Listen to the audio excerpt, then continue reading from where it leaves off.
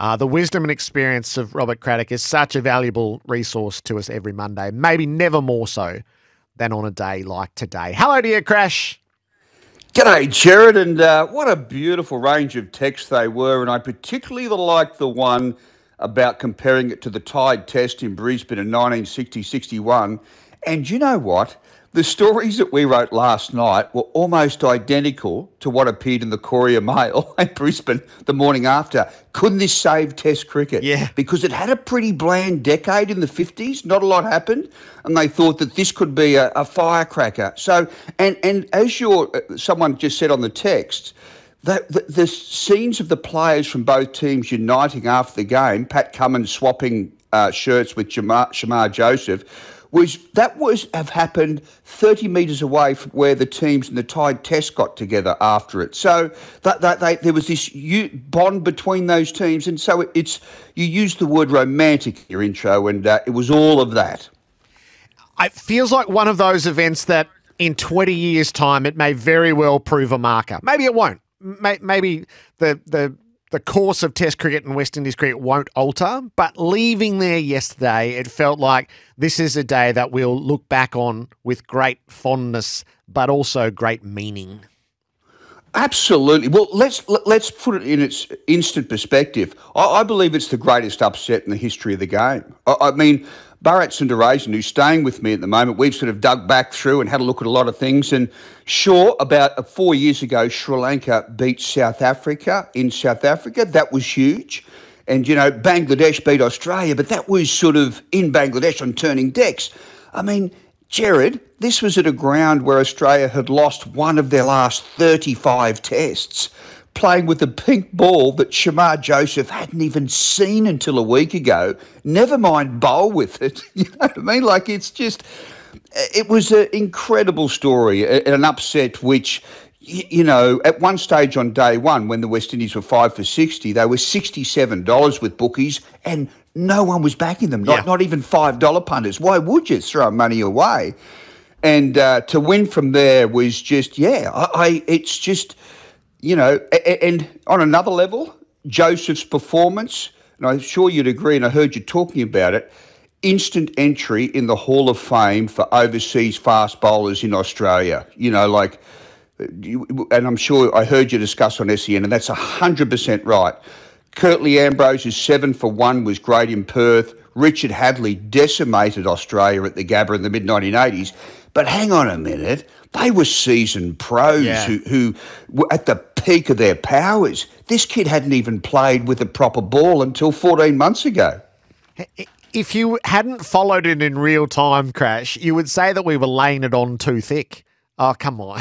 It's his story, all the elements to it, Bharat taking him shopping in Adelaide, the falling of the tree, and I've got to get out of here, and cricket's his way out. And then the 5 for in Adelaide, which is charming in its own right.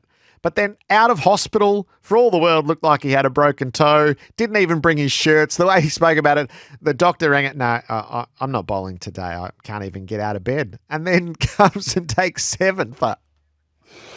Is it the best story? It's the story of the decade, isn't it? Perhaps the century so far in cricket, because there's so many academies and talent systems that everyone sort of goes the same way, except Shamar Joseph. Like, you just couldn't believe it. But there's a freshness about him, Gerard, and a willingness to learn. And Bharat's pointed this out as well, and it's such a good point. What about his cricket smarts? Like, I felt Australia got into a bad mindset early in this test by complaining about the wicket, saying that, the pink ball goes soft because of the hard deck. Whereas Joseph said, yep, that'll do me. I'll try for the outside edge early, then I'm zeroing right in on the stumps when it gets soft.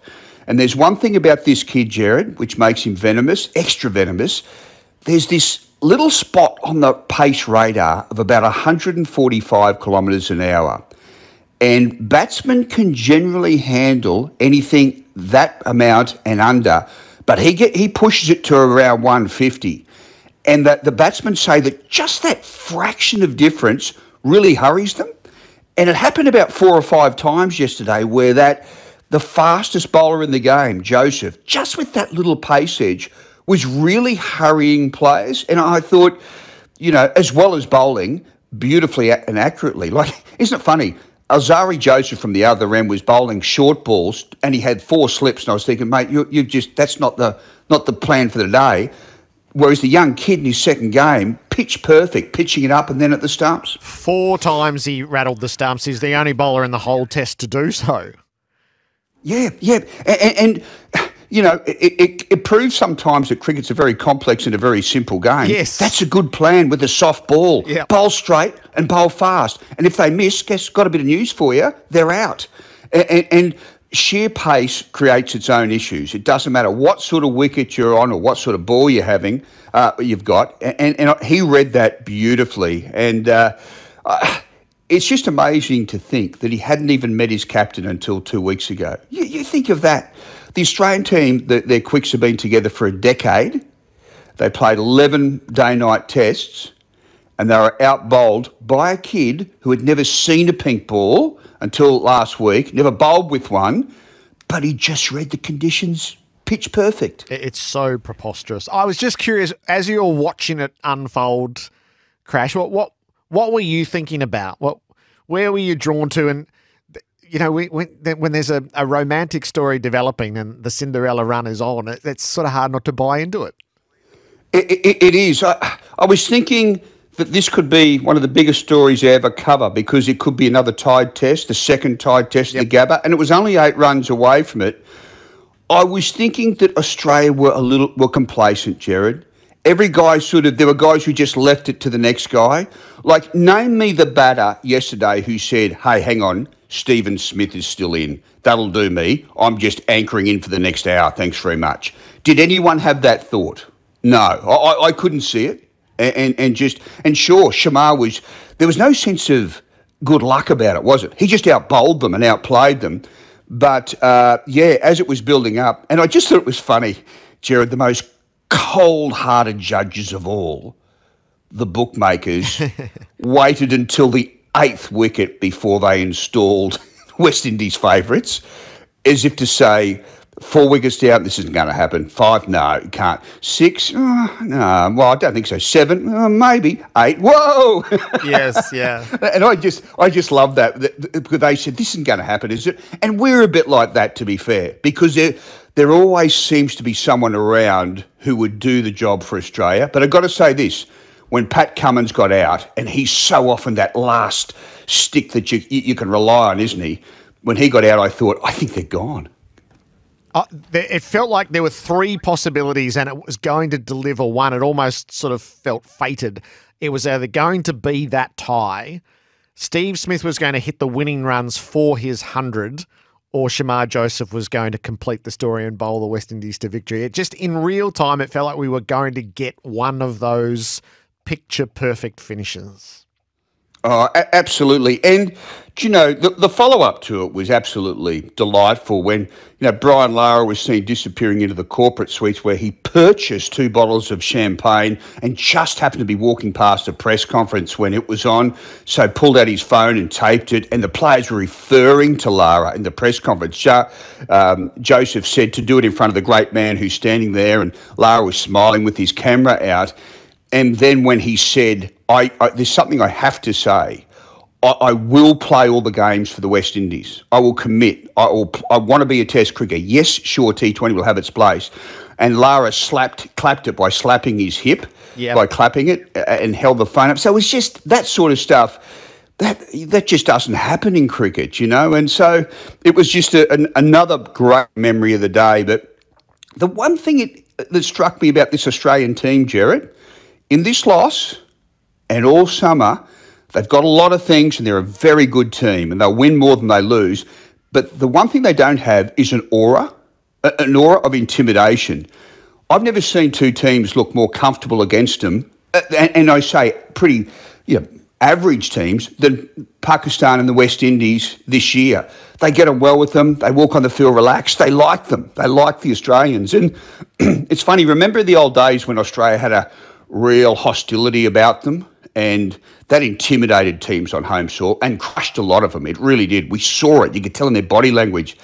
I saw the West Indies when they were coming on for that last session yesterday, And they were laughing and telling each other jokes, and there was a few winks in the Australians' direction, and that's what this team doesn't have. The Australians, they just play a different way now. And I'm not saying, Gerard, it's better, and I'm not saying it's worse, but I'm saying it's different, and they don't scare teams like they used to. Yeah, maybe separate. There was this beautiful moment as the two teams were walking on for that final flurry of play where Joshua Da Silva, the keeper, went up to Steve Smith, and you could see from afar as what they were acknowledging was that they were about to be part of something special, whichever way that it went. So that's sort of what planted the idea of it, that it was so romantic. The 97 team, so the last team to win here, that's why I just think about how unlikely all of this is. It had Curtly Ambrose, Courtney Walsh, Ian Bishop, Brian Lara, Carl Hooper, Jimmy Adams, Phil Simmons. So to win here in Australia, which we've seen is just so difficult, and only these great Indian teams have been able to do so in recent times, is this bunch of no-names have been able to do it. And yeah, you talk about Lara at the press conference, Ian Bishop taking his selfie, the raw emotion of Carl Hooper. We've heard from Phil Simmons this morning. So it is reverberating right through West Indies cricket. What might it mean? Because they have been the touchstone of the evolution of Test cricket and the most worrying aspects to it, to the point where they were borderline extinct ahead of yesterday. Well, okay, there's a couple of things. Firstly, it's so sad that Australia has not toured the West Indies for 9 years. I mean, and even then it was a two-test series. I remember guys like Shane Watson and Adam Voges, who seem to be gone forever. They were in that last test in the Caribbean. We're scheduled to play another two-test series there in a couple of years. I tell you what, I reckon, I don't think this will cause an expansion of Test cricket in the West Indies, but it will give them a better chance to hold on to what they've got, to ensure that there are two tests in a couple of years against Australia, to ensure that they will tour Australia next time for more tests. And Gerard, that was really in doubt, because Australia, I'm here to tell you, had basically given up on the West Indies. We treat emerging nations, we have over the decades, very modestly. Teams like, when India was struggling, we went 10 years without touring there. Zimbabwe, we were very offhanded about them. Sri Lanka. And when in the 1980s, Kerry Packer said, I want the West Indies in Australia every year. They're the draw cards, the Kings, I need them. Yep. And then we lost. So I think it will, they'll hang on and it'll keep Test cricket. Never underestimate the value of a superstar. And that's what this kid Joseph could be. I know he's only played two tests, but they've got a poster boy. Yeah. Gerard, that's what they've lacked. They've had bland generations since Brian Lara's retirement where they've lacked that. I know Shiv Chanderpaul was probably the most underrated cricketer in the world, averaged 50 in tough times, but he wasn't a poster boy. This kid's got pizzazz and chutzpah.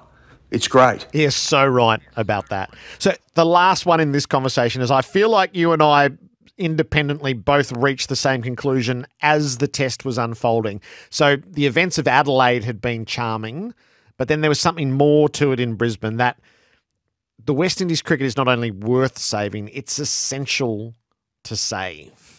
Mm-hmm. Oh, yeah, absolutely. And, it's not a sure thing. They don't get paid much at all. I love the way he pledged his dedication to the West Indies. And at the other end, Joseph's got Alzari Joseph, who, he's constantly been lured by T20 teams, but he still plays for the West Indies. Others have gone. I mean, I love that mystery spinner Sunil Narine, but he's just a T20 journeyman who does his best. He could have had a lovely little test career, I reckon. But so hanging on to him, it's not easy. It's easy in Australia, Gerard, because our top players get about $2 million a year from Cricket Australia, a bit less maybe, plus. Yep. So they're fine. But if you're in the West Indies and you're getting 1/5 of that, you're really open to an IPL offer and anything that offers you decent cash. So, but save the Windies. As you say, they're the barometer team. And what about the charm? I was just, honestly, I can hear it in your voice too, but we've seen a lot of cricket over the years, Gerard, but I reckon that was one of the most interesting test matches I've ever covered, and one of the most meaningful, because for mine, the biggest upset of all time, and it could change the course of Test cricket. Not violently. You're not going to see the West Indies suddenly playing 5 Test series again, but just holding on to their future. I must admit, Hoggy's comments had passed me by. Crash, you spoke to him afterwards? I did indeed. And, hey, what about Craig Braithwaite? He goes the whole tour as Mr. Measured, Mr. Understated, Mr. Sincere. And then he mentions Hoggy bursts into show and then shows us his guns. You know what I mean? That was incredible. I rang up Hoggy, and Hoggy being Hoggy, the old colourful pot stirrer, and I love him to bits. When I said to him, he said, "Is that right? Really?" It fired him up, did it? Oh, terrific.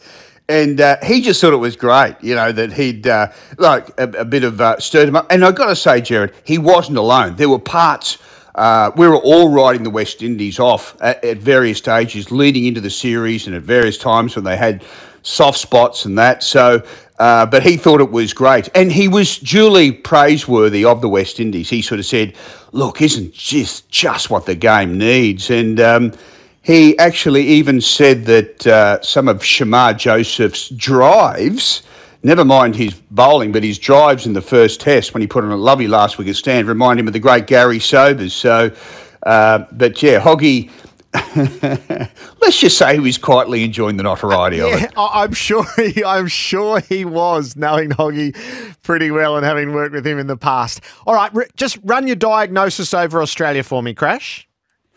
Well, I just think that we shouldn't lose sight of the fact is, I know they've retained a lot of trophies, but they've only won 1 out of their last 4 series. So they're not crushing the world by any degree. The bowlers are fine, but, gee, the batting order's a worry. I mean, if we went back 2 months and you said to Marnus Labuschagne, you will not pass 70 this summer, he would be tremendously disappointed with that. He averaged early 30s this season.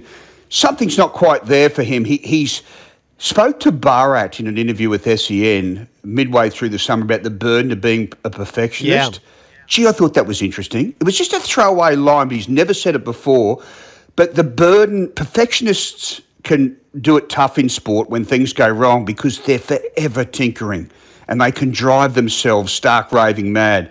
One quick theory on Marnus, I just felt all that anxiety in the 50-over World Cup where he was going to be dropped nearly every game but held on for a different reason. But all those nights he went to bed in India looking at the ceiling thinking, I should be right, maybe I'm right. Insecurity is such a tormenting force for a professional cricketer, and he was insecure the whole tour. When he came back to Australia, he was tired. He played a Shield game at the Gabba, and I heard he said to someone after, I'm not sure whether I should play this game. And I've never heard of Marnus saying that about any game of cricket. So, he's just not quite what he was at the moment. Steve Smith was up and down, and look, Gerard, in New Zealand, watch out for Tim Southey, because the ball which gets Smith now, that one that comes back and hits his pads when he goes right over as an opener, that's his specialty, Tim Southey. Come out with me outside the off stump, just a bit further. Now, bang, LBW off stump. So that'll be gripping viewing in the 2 tests in New Zealand. And, so Travis Head was hot and cold, didn't have a great summer, a magnificent innings in Adelaide, but got a king pair in Brisbane. And that's that was the hit and miss nature of his summer. So the batting lineup, I imagine Australia will remain decisive and wedded to what they've chosen. So that's green at 4. We've seen 2 test matches of this reformed batting order. What are your impressions? Well, I know Steve Smith batted through the innings yesterday, and it was a terrific knock, and it was progress. But what I found, Gerard, with long-serving players, we saw this with Mark Taylor and Ponting, they can have a little spike. But the overall form line with him is heading down. So I've still got a watch on Steve. I don't mind him at being opener, but I will say this. If he fails at opener, do not take it as any certainty that, he'll just go back down the order. His next step could be retirement if this doesn't work. As a senior player, I think he's looking at this maybe as his last challenge. And if he went back down the order, does that mean you drop Cameron Green, who's the only player in the team under 30? I mean, gee, that's a hard thing to do. Green's still finding himself as a player. He was tremendously ordinary on Saturday night, better yesterday. So when you see him driving the ball down the ground, that's when you know he's feeling good in his own skin. But for a guy with a lot of ability, he still has that little bit of self-doubt. So the big thing about this batting order is simply this, Gerard. It was the link men to the next generation are Smith and Labuschagne. Australia has planned for those two to bat for another 2 years and help everyone else seem a little bit more comfortable when Usman Khawaja goes in a year. He's 37 now. And the other forces of form and injuries take their shape. But they want Smith and Labuschagne firing. And the fact that they're wobbling and just so-so, that's when the ship wobbles around them. In what you've said around Green, we had a great conversation at the start of yesterday's play with a whole lot of correspondence from really thoughtful cricket fans, which ranged from the last time Australia put this sort of work into a player, it was Steve Waugh, and it paid enormous dividends. And then the idea is, well, Green's form is a little while in the past at the moment. And is it fair to plunge him up to 4 and send him to the New Zealand Green Tops without much behind him at the moment? Is he ready to hold down this linchpin position? Because the 1-4 split has the 2 anchors to it. Smith will figure it out at the top, but I don't know whether Green is ready for 4, which is a position that he will ultimately hold, but whether that's now, that's the open question. The one thing I keep remembering, I spoke to him at the Gabba after he'd scored 90 in the Shield game, and he's a very downbeat, very modest sort of guy, a likeable sort of kid. But the most animated I've seen him was when I said, so would you like to bat 4 for Australia? Oh, would I ever? And that was his big plan. So I think he's almost over-trying there at the moment. But you're right, it's a good thing. His best form is a while ago now.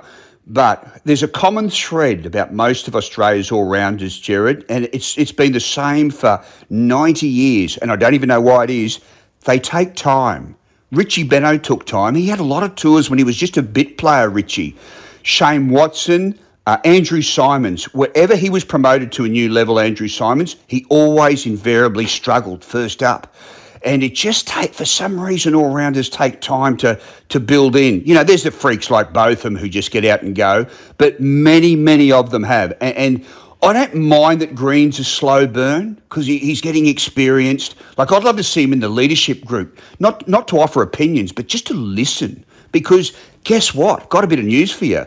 There's no player in the side 5 years younger or 5 years older than him. Yeah. Like, he is the solitary representation for a decade, like from the years 19 to 29, there's just Green. So I get it why you're trying to make. And the thing is, if he fails, it won't be spectacularly. Like he'll take, like he did in this game, a catch, wickets, and 30, 40 here and there. You know, that sometimes an all-rounder, you've got to be a little bit discerning on how you judge them. I think that's absolutely right, Crash, except that a batting order can't have that. 4 is a linchpin. At 6, you can take or leave runs, but you can't at 4. That's why I think this is a much higher stakes gamble than what we've talked about in the past. And I have no question that Green will be a long-term player in this team, and I think it's been one of the cleverer things that I've seen Australian cricket do, and you don't want him out of the team for too long. But 4 is, you can't, when 3's out of form and 5 is and I say this, is streaky, 4 can't be a 30 or 40 player. No, it's a good point. The trouble is, if you're batting behind Travis Head, Travis intimidates him. You know what I mean? Yeah. Like if he comes in, and he says that, he tries to make a joke of it, but it is the truth. If he's set when the time Travis comes in, he's fine. But if he's batting with Travis Head and Travis is going bull at a gate and he comes in, he feels quite overwhelmed by it because Travis can just sort of completely go off. Look, he's an interesting study because he's the tallest player to ever bat for Australia. And I like the way he moves. He doesn't sort of move like a tall player. Like, have a look at 90% of the best batsmen in history. And I'll go Javed Miandad, Don Bradman, Alan Border, Ricky Ponting. What have they all got in common? They're short guys with quick feet. Yes, it seems to work. I'm not saying you can't be Chris Gale or Graham Smith or Barry Richards. They're all tall, but it is harder for these guys. And when they are a bit out of form, they look a bit ponderous. So, but I like Green, and I hope they'll give him the long run. And I reckon at some time in the next year, we'll be saying to each other, gee, I'm glad they stuck with him. He's come good. Yep. That's the wisdom and experience right there. So the day one crowd was excellent. School was back in Queensland, 23,600. The Australia Day crowd, 29,216, is one of the best cricket crowds I've been part of in many a year. 11,000. It was stiflingly hot on Saturday. The only pity of yesterday in all that happened is there are only 3,162 in to see it. Have you got a little thought on a cause there? Yeah. Hey, when Barrett and I were walking up Vulture Street, there was not one person. And sure, we're a little bit early for the game, but we said, is this game still on today? It was incredible. There was 850 people there at the start of the day, Gerard. Yes, I have. I think people have got out of the habit of not so much planning for day 5 of a test, but day 4. A lot of people I knew had been, and of course last year was a 2-day Gabba test, remember that. Everyone I knew who was making plans for this test was anchoring in day 1, 2 or 3. Yeah. It was almost as if day 4 didn't exist. That said, gee, I was disappointed. It was much like the Tide test in 1960-61, where there was really small crowd there at the end, but it did build up. And the famous stories, people say, there's 20,000 people who claim they were at the Tide test but weren't. But yeah, it did have that vibe yesterday. It was a shame, but not a bad crowd overall for the test. Just kept Perth on its toes. Yes, and those first 2 days where you knew there was going to be play, and then the other thing I have to. Nobody, it seems, so this is for for the punters to answer. Nobody makes a spur of the moment decision to go to a day of Test cricket. They're planned. They're locked in. They buy their tickets in advance. They choose a day and try their luck. And you don't go, let's buzz off to the cricket today. It looks like it's going to be a thriller. That's true, and that's a shame in a way. And that's where I thought the day-night test would help. It was overcast and it was bucketing down, as you knew, yesterday morning, but I still felt there was enough time. It's a shame we don't do things on a whim like we used to, do we? Like I thought a lot of people would think, no, this could be good. This is getting very, very tasty, and it was a lovely slow burn too. You know, like the day, like it was a knife edge for hours. So yeah, disappointed in that. It to the point where.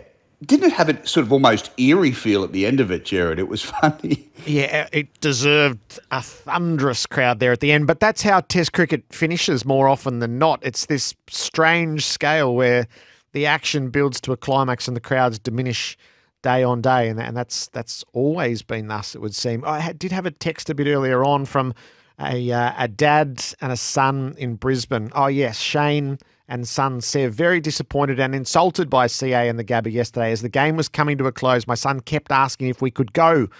At the first break, with 28 runs to win and 2 wickets in hand, CA was still charging entry. Very sad. There's those days of throwing the gates open don't happen anymore. So you couldn't make that late decision to nick along. Shane telling us that, which is more's the pity. So the call, Neil Manthorpe, our great friend, Crash, Talk Sport. We are in partnership there. Every ball on the SEN app across this test series, thanks to Henley. The Henley Mortgage Fund, $1,000 a month off your home loan for 2 years, all backed by Henley's $7 billion parent.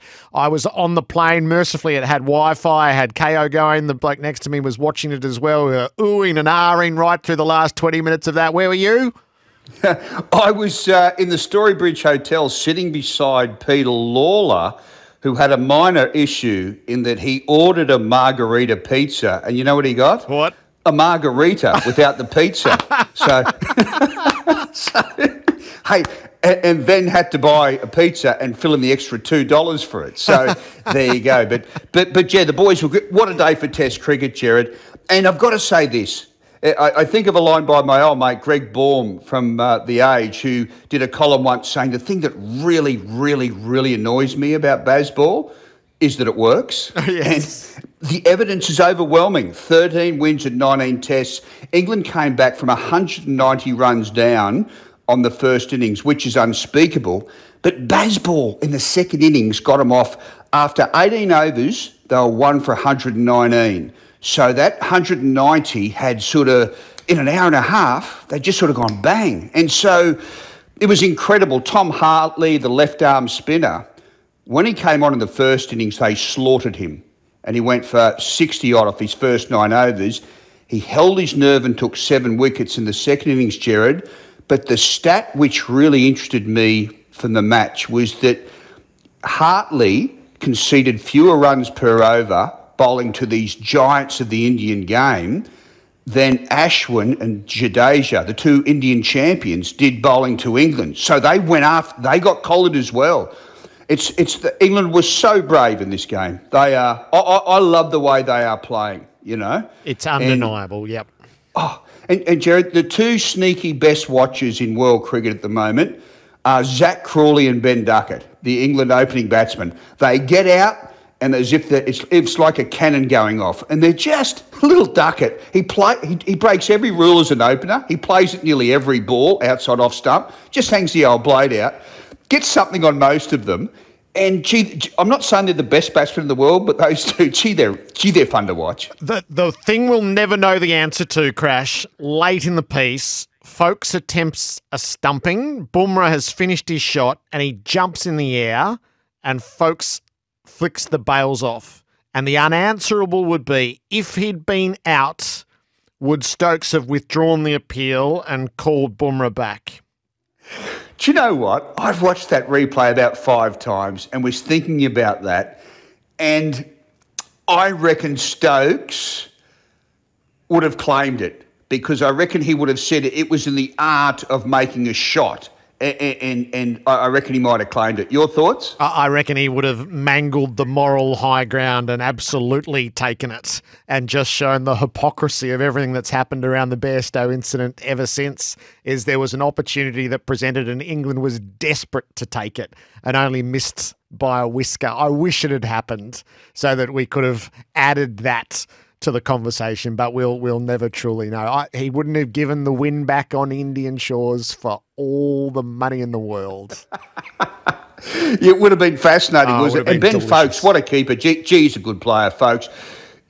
You must just remind people, next season Australia's got 5 tests against India, the season after 5 against England, and India their key men are just growing old. It's very similar to Australia. And that's why this series next year could be a matter of which team's going to be tapped on the shoulder by Father Time first. Yeah. I just know that next season some Australians are going to be crash tackled by Father Time. I can't even name you which ones, because who would know? But it will happen to India as well. There'll be a Sharma, or there might be an Ashwin, or someone will go one season too long. So this is this glorious scenario that's looming for next season. And honestly, Gerard, I just can't wait. Beautiful to talk, Crash. We'll do it again next Monday. Can't wait. Thanks, Gerard. See ya. Wisdom and experience of Robert Craddock.